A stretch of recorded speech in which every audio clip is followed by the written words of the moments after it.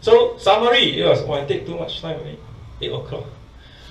Okay, invest in gold silver for emergency reserve. Gold and silver 30 years return about 3 to 4% past return. 5 types of gold and 5 types methods to buy gold and silver. Gold and silver cannot hedge inflation. This is something I hope you can take away from here.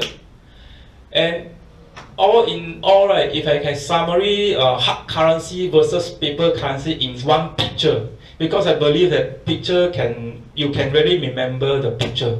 I talk for 1 hour, you may forget everything. It's okay. Just remember the picture. How hard currency versus paper currency in one picture.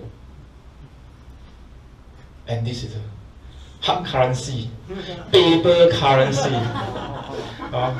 Okay, so characteristic of hard currency, limited in supply, right? So this in future, hopefully this paper currency become your toilet paper, but this is something still as it and it is inactive, so don't have to worry. And yeah, non-consumable. You see, this one consumable. So I believe that gold and silver, because of it can hold its values.